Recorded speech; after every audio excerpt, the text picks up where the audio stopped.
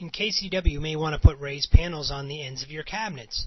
And the way that you do that is, first of all, put your units up that you need up on the screen. Let's put a couple of cabinets up.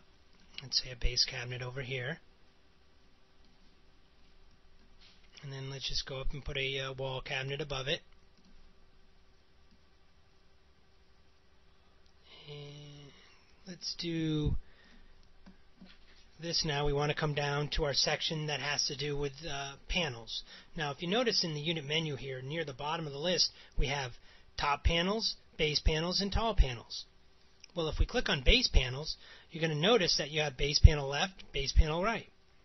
And just like top panels, same thing. And if we come down to tall cabinets or tall panels, same thing. Now, just because you see a picture with only one panel on it doesn't mean that you don't have multiple configurations in KCDW. You have lots of choices, including no panel at all. Could just be a flat panel made out of some other type of material, not solid wood. So at this point, let's go ahead and put on the left side here a base panel. Now, some people, when we double click on base panel, notice it says left. We can go next to, let's go 8 here. We'll go left of. Now notice it's 3/4 of an inch wide. Now some people apply their panels to the sides. Well, it says flat paneled end.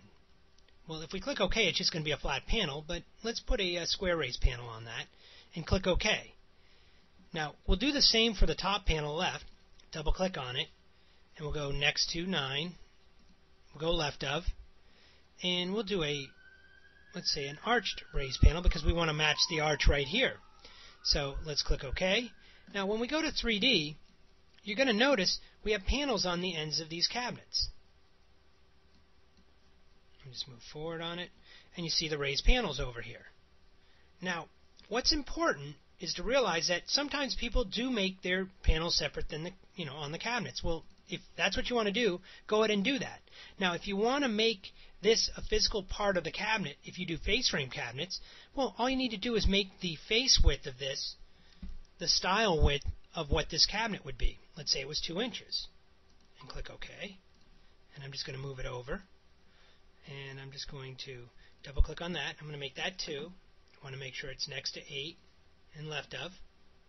And we're going to go OK. Now, I can make the left style of this unit 0 and click OK. That's one cabinet now. It's 17 7/8, just as this will be when I make the left style 0. We'll go 0 and click OK. Now, that's a physical part of the cabinet. Now, when we go to 3D, what you're going to notice, if we come around and down and forward, I'm just going to move the picture to the right. What you're going to notice, this is a structural part of the cabinet now. Now, if you notice, look at the top rail there. I'd probably want to make that wider, wouldn't I? So let's return to 2D. Double-click on that, and you'll notice that we have a choice of changing all these rails on the piece. Let's go 6 inches. I'm just going to pick a number. Click OK. That way, when we go to 3D, you notice how much wider it is there. So it does do exactly what we tell it to do. And you're going to find that you can do the same thing over here on the tall cabinets. So if you want a tall panel, just go tall panel left, or tall panel right in this case. And notice you have all these choices down below.